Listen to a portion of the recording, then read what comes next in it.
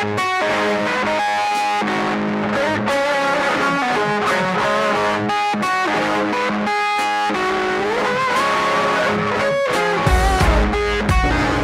it going, guys? In this episode we're down at Jmacx Off-Road Solutions. We're doing a 100,000k checkup on the ute. We're going to go through the shocks, bit of everything, and yeah, see what's damaged on the car after 100,000k's of abuse, because it has copped it over the last 3.5 years. So boys are going to take it into the shop and get stuck right into it.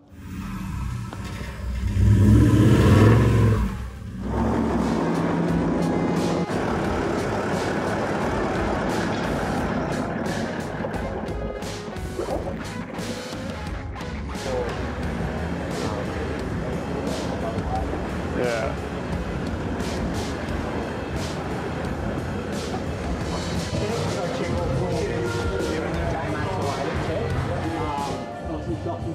The boys have the rig on the hoist at the moment. They're going through like extensive bolt check first up. We've got lower control arm bushings in the rear. They're actually gone.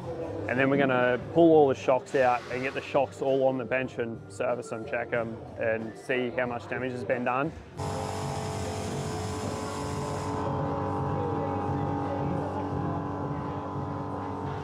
This is like the workshop they got going on here. It's a pretty big facility they've got here. They've got multiple hoists, they've got heaps of workshops in the area, they've got all the distribution, all the manufacturing. Like you'll see, everything that Jmacx is doing is Australian manufactured. It's pretty unreal. Like, have a look at some of these new housings. So these are obviously leaf housings. I have coil housings over there somewhere.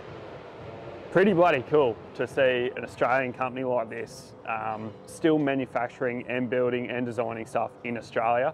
I'll get Jai to walk us through some of these kits later, but basically you can know if you buy something from Jmacx Off-Road Solutions, it's going to be Australian made, it's going to be Australian designed, manufactured, and customer service around here is second to none. It's bloody awesome. Look at it.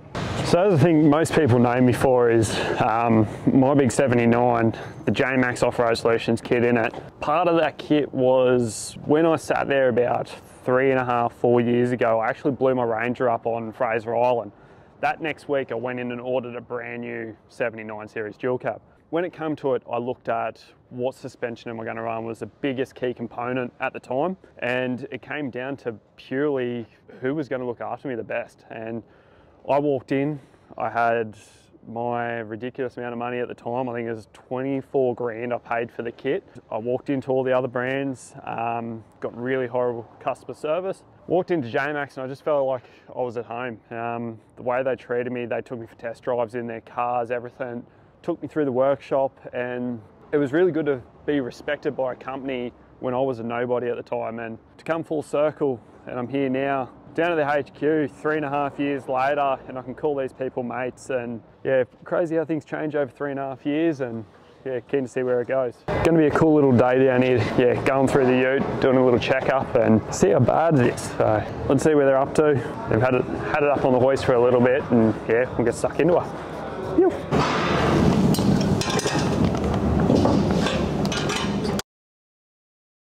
We've got the big 6x6 in here. Yeah, same thing again. If you had the Brizzy show, you would have seen their 6x6 on display. This thing, look, massive big methods on them. Big old 37, so they've got some cool things happening with this thing. They've also got a new rack design for the Rhino platform. All your lights in the top, light bar across the front. Pretty bloody cool. It's, this thing's gonna be massive when it's done. Let us know in the comments, do we come back down when the 6x6 done and do a review on this, like a little rig rundown with Jmacx? I think it'd be pretty cool. All the nice work they got going in these things. Such a flash interior. There's plenty to be seen on these things, that's for sure. The boys have done a bolt check on the ute. We've got the new bash plate that's going to go on, but before that we're actually going to replace the rear tail shaft. It's had a pretty hard, like sort of last 6 to 12 months. Boys are going to go through the shocks over here very shortly, go through a full rebuild of the shocks, the valving. We'll take you through a bit of how they actually design them, manufacture them, and then Jai's got some new lower arms for us. Struggling. Yeah. And the stickers, one, give it the visual aspect, but two, also just give it a bit of protection on the body. Yeah.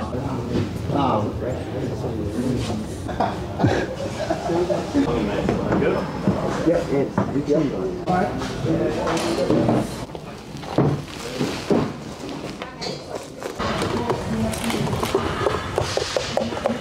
Let's just get the new boot and everything on it, clean it right up, eh? Yeah, we'll get sparkling again, mate. Yeah, you can see on this one, same thing, it's got like that corrosion inside the boot. Well, I haven't exactly looked after them very well. Like, Hey, man, I just put them in there and abuse the crap out of them.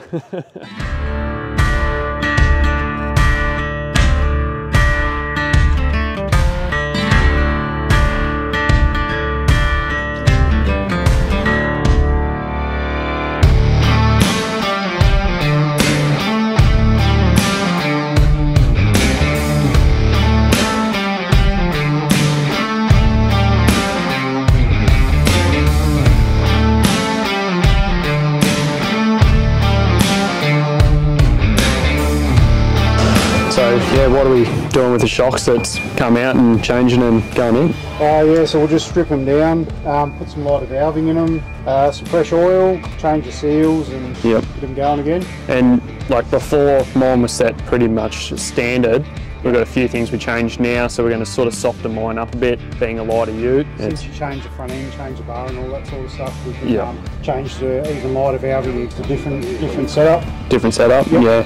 That's the stuff we keep under wraps for good reason. And so we're just doing like a bit of a rebuild service on these at the moment. And like, what is a regular service interval for? Between 60 and 80,000 you start to notice the shock fade.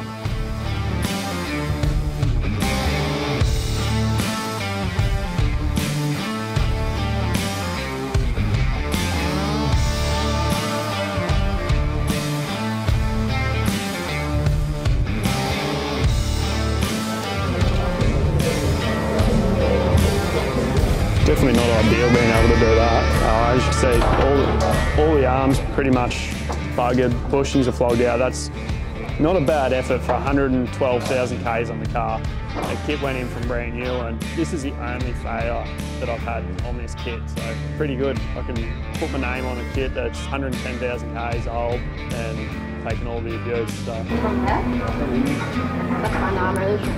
Yeah, this is all the corrosion down the bottom. So new shafts going in, get them all sticked up, cleaned up, ready to go. Beauty. Might do well.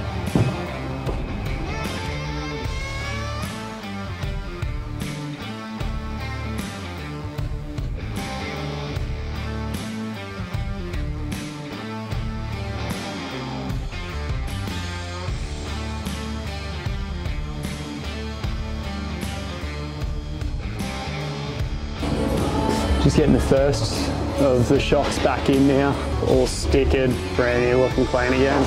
And then new mounting wear, all the new lower arms. Yeah, good to go. And we just got the fronts getting rebuilt now. We go back over and see the boys, and the boys will get us sorted on the front shocks. Never seen a brand new one here for ages, so Yeah. fresh arms, fresh stickers on the shocks.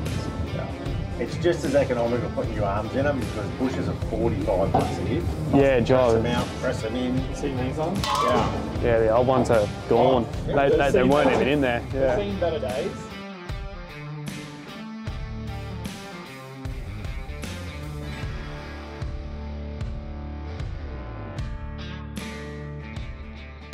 So yeah, what the boys were just telling me is when they run this hose, they loop it up so it doesn't foul on the upper control arms under articulation. And then yeah, just a nice and neat little spot here. And obviously we don't have to worry about the exhaust getting close to the lines anymore because we've changed the exhaust to run up through to the stacks. And yeah, nice, easy, simple setup again. Fresh arms, fresh shocks, get them mounted in. Alright, so if you're down at Brizzy Show, you would have seen Jmacx have just released a new bash guard for the transfer case. Pretty common thing, it's your belly clearance where it's just going to get hit, so time to get a fresh one of these on the car, just another little bit of protection that's good. So if you order a new kit on the car, you can actually option them in as an extra for your kit, same as all your shocks, all that sort of stuff. Start hooking into the car, the boys are going through a full bolt check and that, doing little basic bits and pieces, so yeah, jump under, have a look. Looks pretty naked under here. It does need a clean. Get that on the big jobs.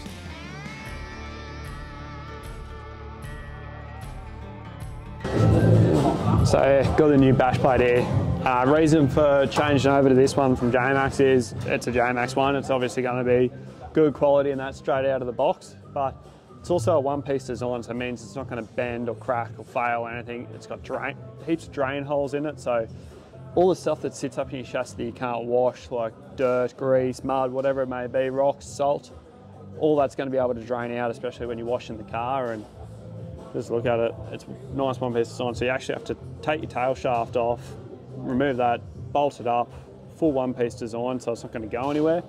Throw your tail shaft back in and yeah, you're good to go. So, how bloody good is that? This right is, it's actually the Ranger that Jmacx have been building and designing. Yeah, if you've got a Ranger and you're in the market for Jmacx suspension, 3-inch 35 pre-rego kits, all available, going through. All shocks. So yeah, Ranger guys, next gen Rangers, if you want a Jmacx kit, run some alphas, get amongst it. How good's it look?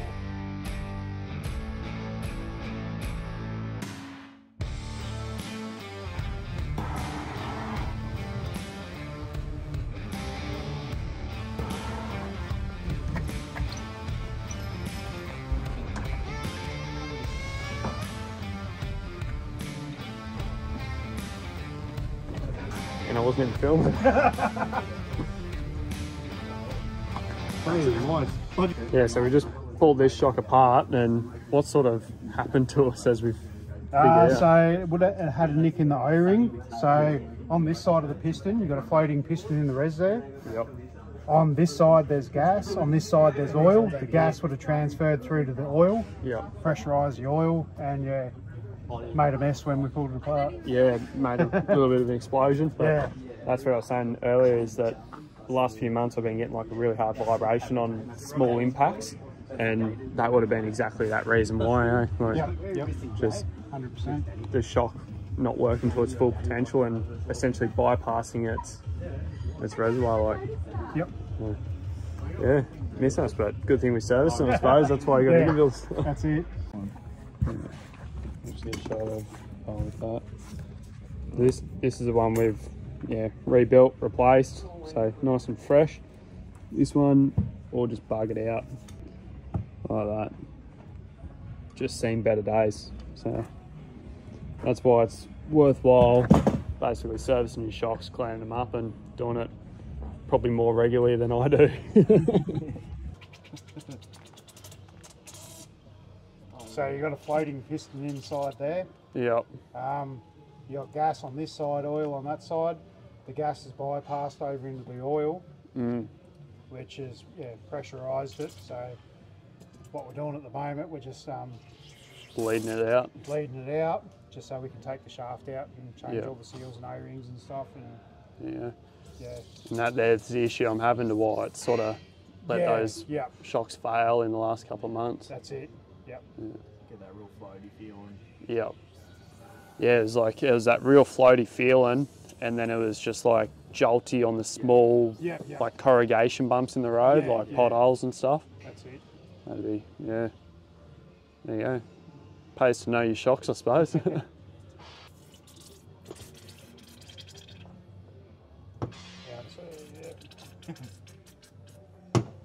Holding on.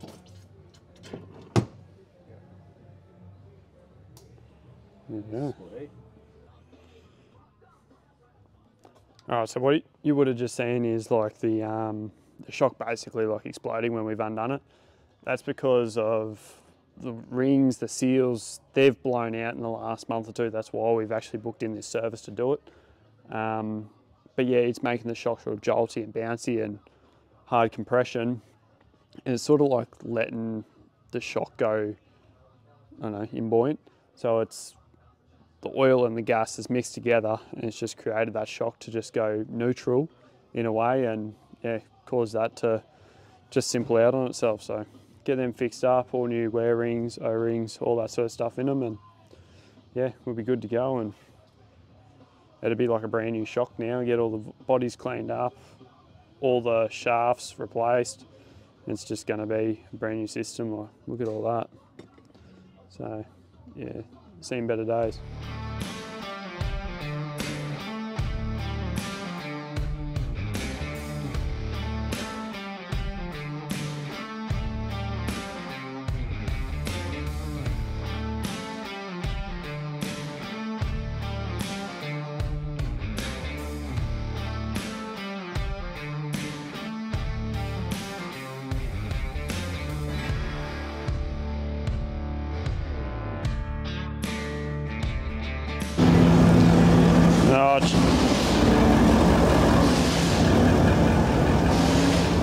She's all coming off the hoist now. The boys have finished their work.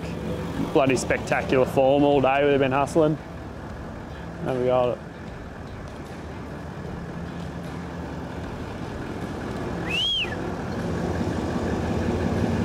The new ones. Yeah. I was going to say.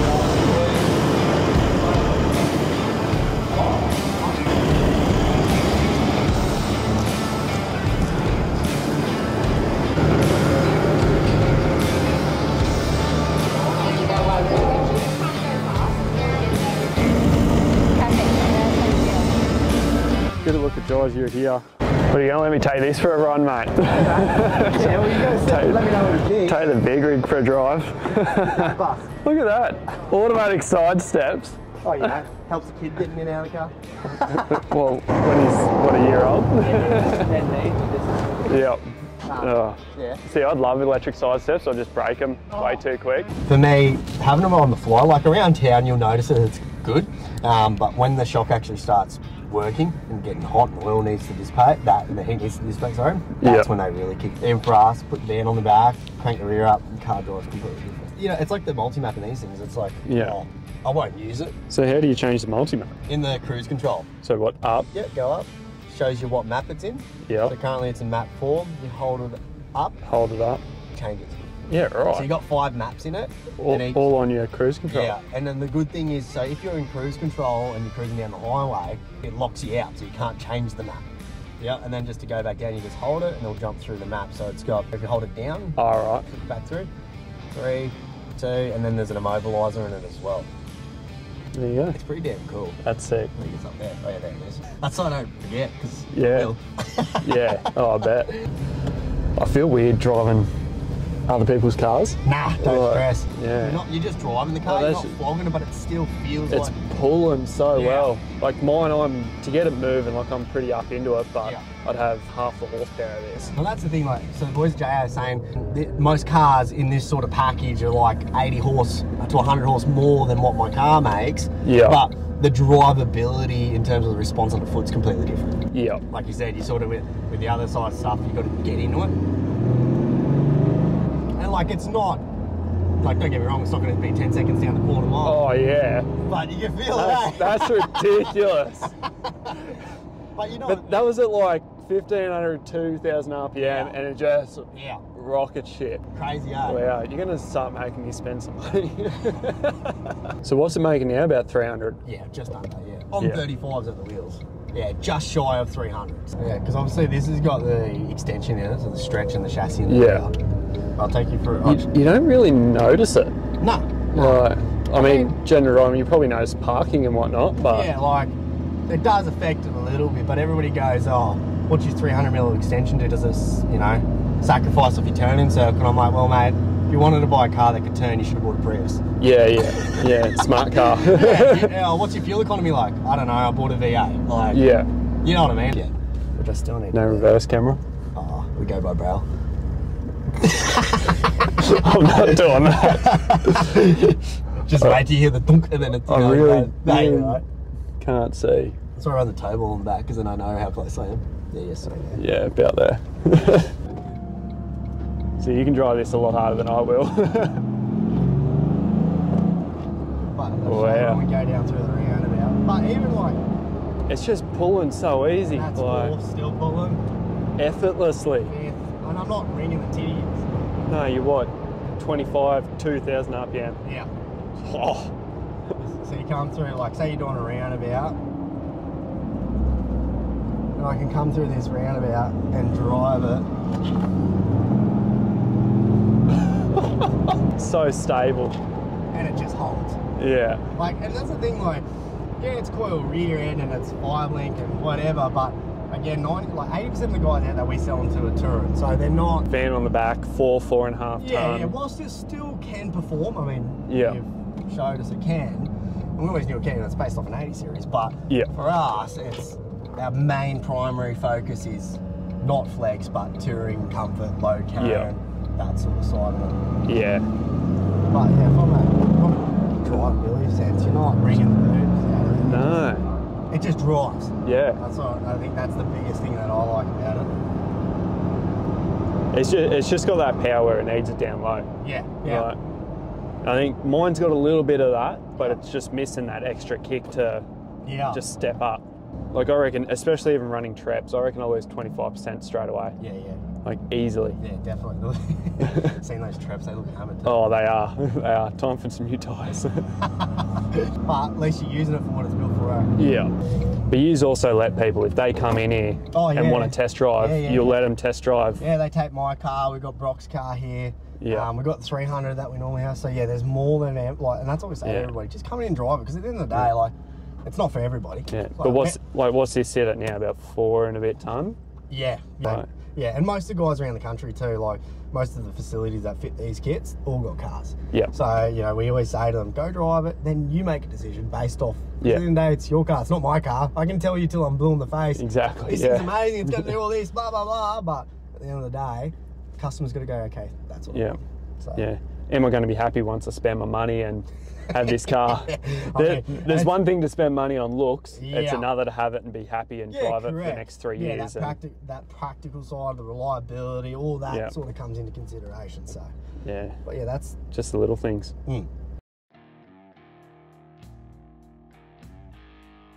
Right, guys, thanks for watching this episode of Froth Bros Media. Guys, Jmacx Off-Road Solutions, go check them out on the socials. Done an awesome job, as always, on the ute, getting the shocks cleaned up, new bash plate, new lower control arms, and a full check over on the whole suspension system. Can't recommend them enough if you're in the market for like GVM upgrades, suspension kits, anything like that. Check out the team at Jmacx Off-Road Solutions. So, yeah, cheers guys. Make sure you go over, cop some merch, check out the website, get some bull bars, stuff like that for your rig. And yeah, we'll see you on the next episode. Shake the bake.